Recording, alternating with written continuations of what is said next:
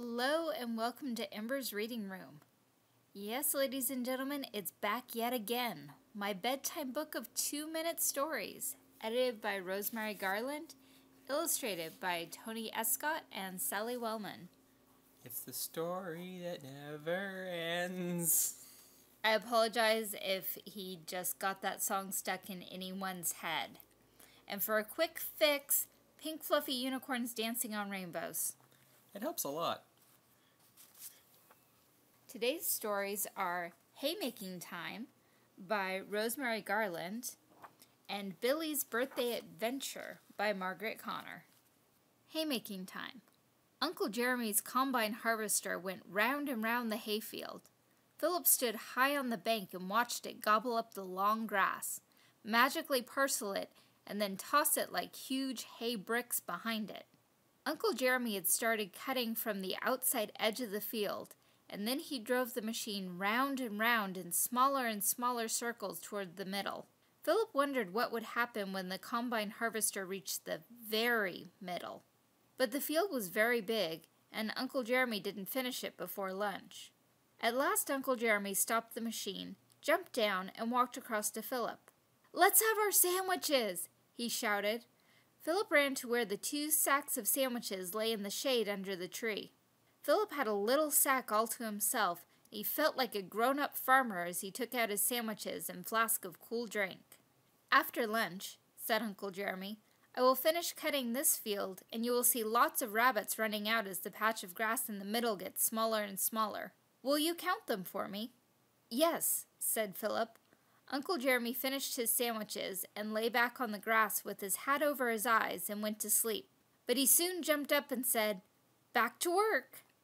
Philip watched impatiently for the first rabbit to run out of the grass. There it went, helter-skelter across the field and into the hedgerow. Then another, and another. Soon there were more rabbits than Philip could count. One came darting out and went zigzagging across the field, leaping as it went. It had very long ears and was much bigger than the other rabbits. Uncle Jeremy had seen it too. He stopped the engine and told Philip that it was a hare, not a rabbit. Philip wondered how Uncle Jeremy would cut the very last piece of grass. It stood up like a tuft of newly washed hair. But Uncle Jeremy stopped the machine again and came across to Philip. "Would you like to pretend to be a rabbit and hide in that tiny island of grass just before I cut it?" "Oh, yes," said Philip. He ran across and started to crawl into the island of grass. But suddenly he stopped. There, just in front of him, was a tiny baby rabbit, crouched down and far too frightened to race out across the open field. "May I keep him for a pet?" he asked Uncle Jeremy. "Well, no," said Uncle Jeremy. "That would be unkind. You see how frightened he is already. And that's a leveret, too. That's a baby hare. Look at its extra long back legs for leaping with. He would be so unhappy in a rabbit hutch." Philip was disappointed, but he took the leveret to the hedge and placed him gently in the long grass. The leveret did not move. He went on crouching until Philip went away. At last the field was finished. The last tuft of grass had been cut, and they were ready for home. Philip took one quick look in the hedge. The leveret had gone. "You are a very kind boy," said Uncle Jeremy. "That little leveret will always remember you for letting him live a lovely wild life with all his friends." This story, just poor rabbits and hares. I mean, really being scared out of a field like that. But that big thing. Also, would you like to run into this tuft of grass so you can pretend to be a rabbit while I drive towards it in my big machine? "No, before I cut it." Well, he does say just before I cut it. It sounds like he's implying that the kid should stand in there while I'm going to drive this big machine towards it and at the last minute jump out of the way. I don't think that was the intention. I know, but it's like the way it's phrased, it feels like that to me. Yeah, but I thought that they were trying to have Philip go in to startle any other rabbits that might still be in there. I think that's what they were thinking. At least that's what the farmer was thinking. Like, go in there, make sure there's no other rabbits in there. But would you like to pretend? I'm like, what? Also, the art's very nicely done. The perspective's a little odd on this bigger shot on the left-hand page. Mostly with the way the hay bales are. And the tractor, I think, is like not quite the right perspective for the shot they have, but it is a nicely rendered tractor. Hand-drawn, too, on some parts. It's hand-drawn overall, but I'm saying, like, they didn't use a ruler or anything for some parts. Like, these lines right here. But the lines down here looks like they did use some straight edge tools. And since Lux is pointing at a picture and nobody is seeing that, he's talking about the combine machine and some lines that are on the rectangle that's behind the farmer as being done freehand, and the lines of the cutter at the front of the unit having some elements that look like there's some straight edge work. I like the little bunnies and hairs they have. Those are very well done too. I like the way they're using color to emphasize the shape of the hay at less of outlines and less of using outlines for everything. And they left that for the animals so you can see them distinctly from the background. Very nice use of color. Billy's birthday adventure. Billy was in bed with a cold. On his birthday, too. It was a shame. He'd been looking forward to his special birthday drive in the car with Mother and the birthday tea afterwards. "Never mind," said Mother. "We can have the birthday tea up here in the bedroom, and we can have a pretend birthday drive." Mother hurried to get all her jobs in the house finished quickly. "Now," she said when at last she was ready, "where shall we go?" "I'll ask my birthday panda," said Billy. "Panda says he'd like to go and see some more pandas," said Billy after he whispered in the panda's ear. "All right, we'll pretend to go to the zoo," said Mother. "Oh no, he says he wants to go where the real pandas live," said Billy. "Goodness, that would be China," said Mother. "It's a long way. We couldn't go by car." "We'll go on my toy airplane," said Billy. "All right then. Close your eyes and let's start pretending now," said Mother. Billy closed his eyes. "We're off," he said. "We're flying very high. Now we're looking down through the clouds and I can see China. I can see some trees. I think it's a big forest," said Mother. "Panda says it's where his family lives. We'd better land now," said Billy. "Bring the plane down carefully," said Mother. "We have to land on the side of this big mountain, and it's all covered with snow." "We're down!" cried Billy. "Out you get, Panda!" "Oh dear," he added. "Panda's run away." "I wonder where he's gone," said Mother. "I can't see anything but snow around here, except that bit of black tree stump over there." "Well, I never! Would you believe it?" she laughed. "It's not a tree stump at all. It's Panda. He's just turned round and looked at me. I really thought he was a tree stump in the snow." "I expect that's why he's colored black and white," said Billy, "so that he can't be seen in the snow. Then he'd be safe from people who came to hunt him, because they would think he was just a piece of old tree and pass by." "Yes, how clever of you, Billy. I'm sure you're right," said Mother. "Well, shall we go across to the forest now? I will walk in front with Panda, and if he sees anyone we don't like, he can frighten them away for us," said Billy. "Good," said Mother. "I'll follow close behind. Can you see anything exciting yet?"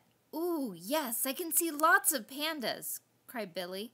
"I think they're having their tea." "They would be eating bamboo shoots then," said Mother. "That's what pandas eat in their own country. There'd be nothing else for them in this forest." "I don't want bamboo shoots for my birthday tea," said Billy. "I think we'll go home and have my birthday cake now." It was lucky they decided to do this, because just then Daddy came home. "We've been to China for my birthday," said Billy. "Did you take Bamboo Eater with you?" asked Daddy, picking up Panda. "Why did you call him that?" asked Billy. "Because that's his name. Panda means Bamboo Eater," explained Daddy. When Billy was better, he went to the zoo to see the real panda. "Hello, Bamboo Eater," he cried. "That's what panda really means," he told the surprise keeper. Cute. Ooh, didn't notice the goggles before. Because the page was slightly curved for me, so all I saw was the mother on the back of the plane. Nice goggles. Very cute. Also, that smile is kind of creepy to me. Is that just me? No, it kind of reminds me of the one from the Daniel and the Magic Frog. Also, I love how they have this nice big shot of him at the zoo, but that doesn't come until the very end of the story. Yeah, well, it's kind of a bit of misdirection because they were going to pretend to go to the zoo. The two-color artist did a really good job here again with, there are no outlines. Everything is just swatches of color that make up the shapes with texture. like a sponge texture again and more stenciling, especially with the mountains down here. On this one image where the mother and son are flying in their airplane. Ooh, all very nice. And there's the birthday cake at the very bottom there. Pandas were did very nicely as well. Both the stuffed animal and the one at the zoo. So what were your thoughts on this crazy adventure? It was cute. It's another, both of these actually are ones I don't really remember rereading a lot. Even though they both technically have animals in them, they're more about the little boys than they are about the animals. Oh, I just noticed he has a couple of birthday cards on his bedside table there. I wonder if it's supposed to be like something healthy like apple juice or something on that bottle. I'm betting it's supposed to be some kind of juice because the bottle looks like it has a label on it, so it's not just water. And it's really too large to be a bottle of medicine. And there's a glass with similar looking liquid next to it. That could just be the two-color palette. You know, how do you show a clear liquid in a state like this? You make it a little bit opaque. But if it was just water, I wouldn't expect what looks like a label on the bottle. Remember the publication date. I was mostly referring to the glass. I think it's a very nice, cute story. It didn't feel as awkward as the other one did to me. No. The other one was a little awkward. This was just cute. This was kind of like Elizabeth's Magic Rocking Horse. It's a good way to have kids use their imaginations. Like if you can't go somewhere when you have to stay in bed and you don't have video games to entertain you, use your head. I did that all the time. This is why I have way too many stories going in my head all the time. I would drive anyone crazy. Yes. Shall we move on to the poem? I am a little penguin, and would you like to know that I live at the South Pole, and it is white with snow? And though I have a pair of wings, and though I really try, when I jump into the air, I cannot really fly.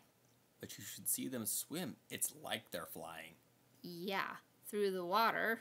I mean, realistically, if you think about it, birds flap their wings and they move through air, which is like water, except it's less dense. Water is more dense, so they develop fins so they could fly through the water. Their wings still allow them to fly. Just not in the traditional sense. All right, so this has been another installment of My Bedtime Book of 2-Minute Stories, edited by Rosemary Garland, illustrated by Tony Escott and Sally Wellman. Today's stories were Haymaking Time by Rosemary Garland and Billy's Birthday Adventure by Margaret Connor. Okay, I just flipped ahead. It looks like we're getting down to the last dozen or so stories. Wow, we've been at this a while. Uh-huh. Holy smokes. This is probably the longest running continuing, air quote, series in Ember's reading room, and they are not at all connected. Nope, so it's a bunch of wonderful little stories. Nice little vignettes.